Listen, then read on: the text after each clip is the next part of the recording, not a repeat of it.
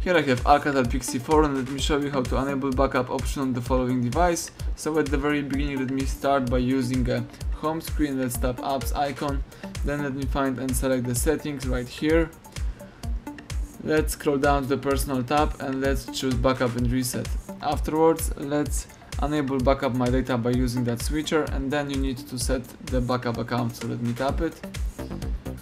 And if you have added some Google accounts you can use them, if not let's choose add account. Now it's important to have an internet connection. And now you can do it in two ways. You can create a new account by using that blue link or use an existing one. So let me use an existing one, let me input my email.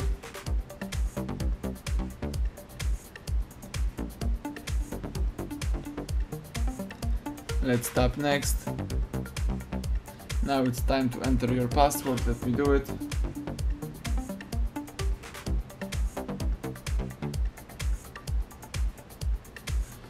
Let's choose next. Let's accept terms of service and privacy policy.